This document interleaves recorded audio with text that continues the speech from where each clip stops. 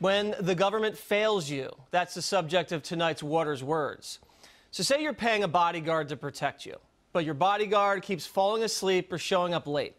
Meanwhile, you keep getting your butt kicked. And when you try to fire your bodyguard, he tells you it's your fault and says, just stop going out at night. That's what keeps happening in America. The citizens of the country pay taxes so the government can do the big things that we can't privately do ourselves. The most important thing we pay the government to do is to protect us. And the Florida school shooter was a deranged animal who we should have been protected from. The local police and school district knew he was violent and dangerous. State agencies knew he was mentally unstable and a threat. The FBI was tipped off twice about him being a school shooter and didn't follow up. We've now learned there was an armed deputy on campus during the shooting.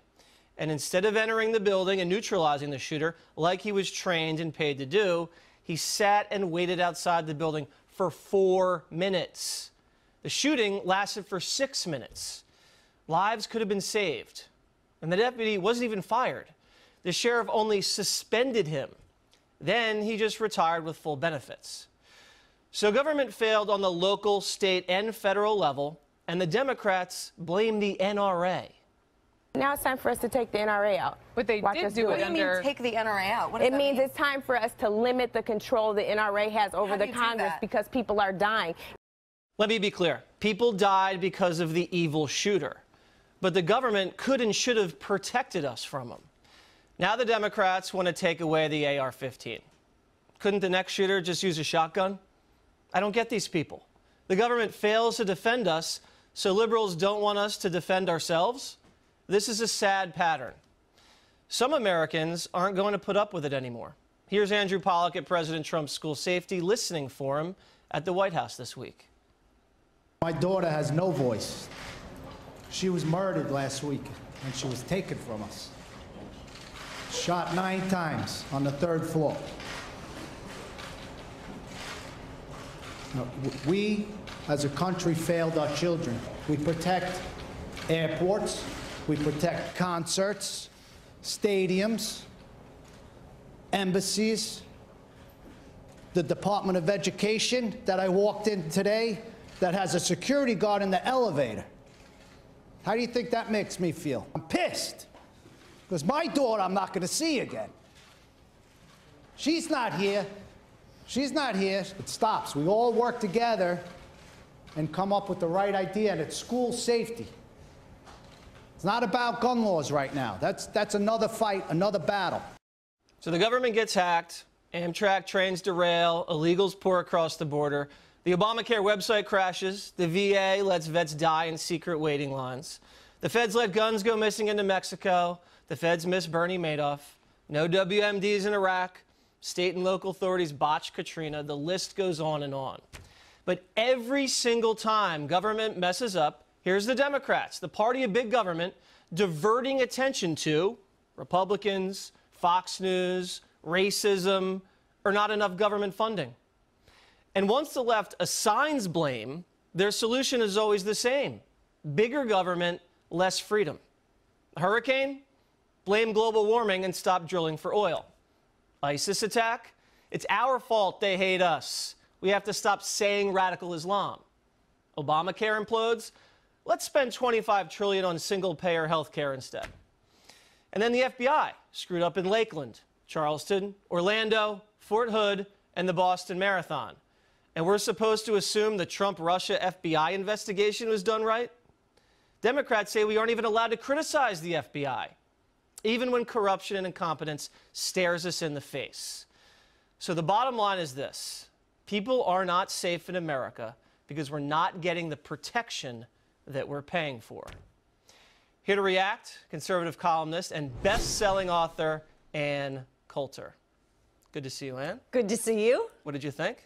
I thought it was an excellent introduction. It reminds me, I I mean, I like how the left keeps going back and forth on whether they love our men in blue or they're killers. Yeah, they hated them last year. Right. It switches depending on the issue. And, you know, I like cops, but the motto is when seconds count, we'll be there in minutes.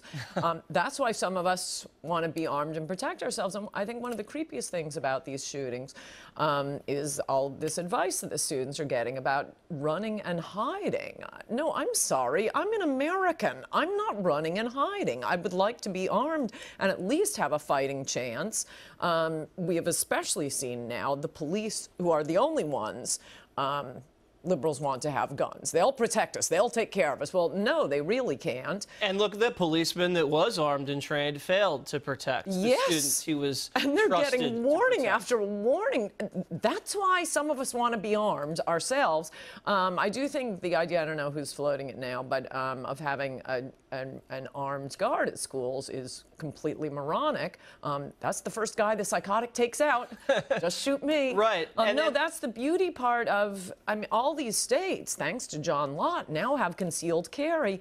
And the way it's being portrayed on the other networks is we want all teachers armed. No, I promise you we don't want that. It's like the third grade science teacher's packing a pistol right in her apron pocket. No, it's people, including students on college campuses. I mean, there were a lot of kids, remember after Virginia Tech, there were a lot of kids who came forward and said, I am trained. I have a concealed carry permit. I have to leave it off campus before I step on campus.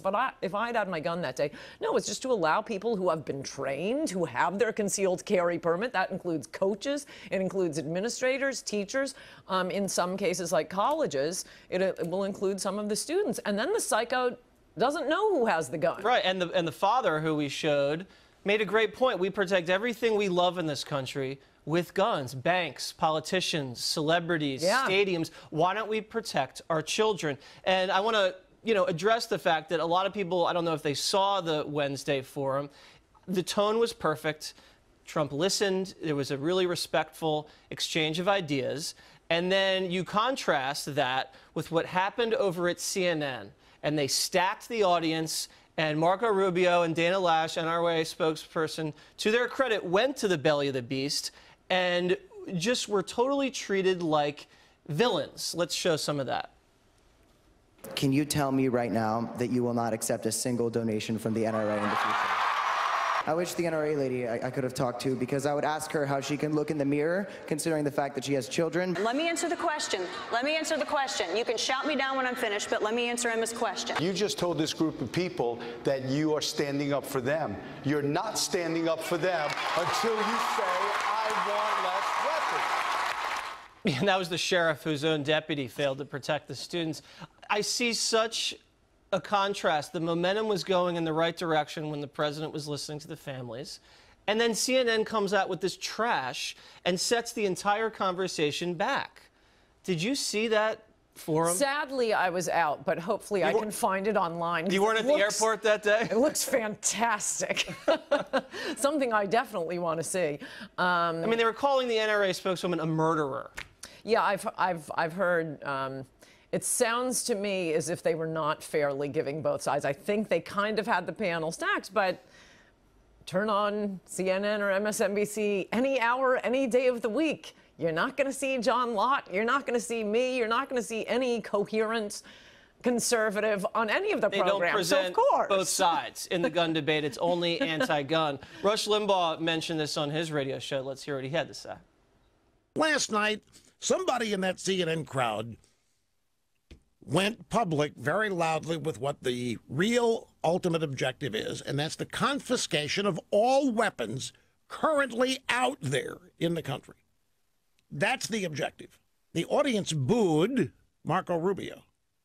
The audience booed Dana Loesch. This is what indoctrination looks like. This is what a lifetime of propagandizing and indoctrination in the schools looks like. Do you agree with that?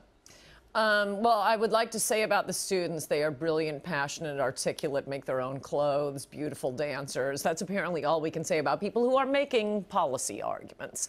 As I wrote about in Godless, the last time I actually shut up liberals for at least a decade on this human shield, sending out victims to make their arguments for them.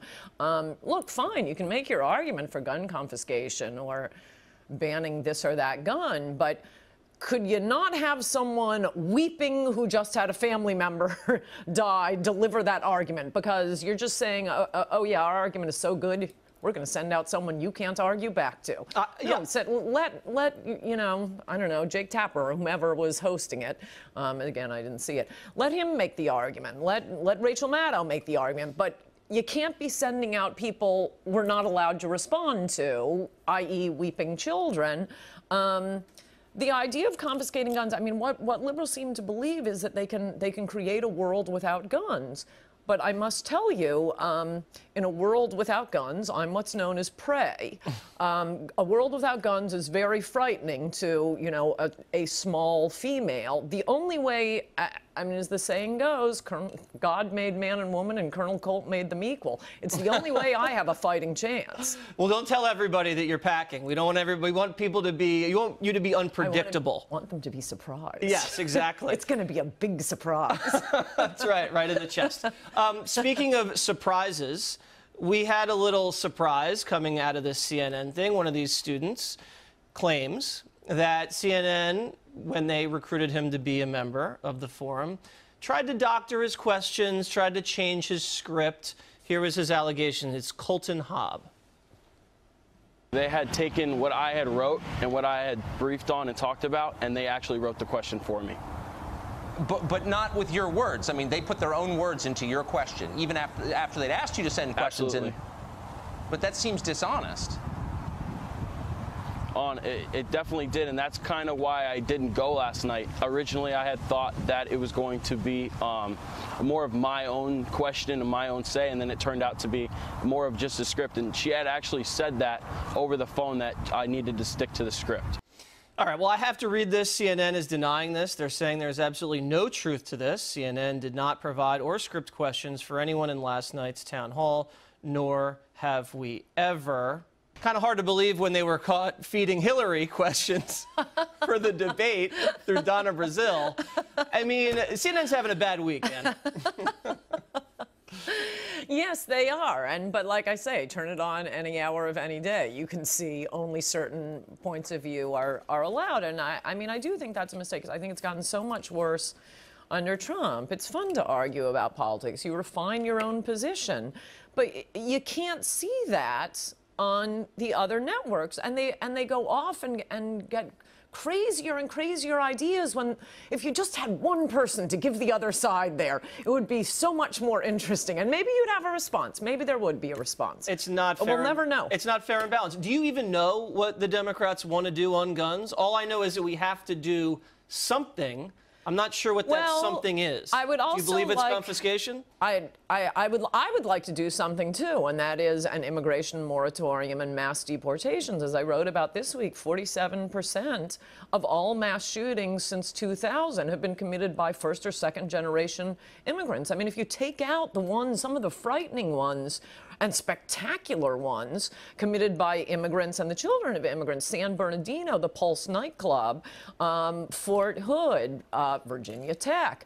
You take out some of the really big ones, what you're left with are these sad young men with what is pretty clearly paranoid schizophrenia, and then we can deal with it as a mental health problem.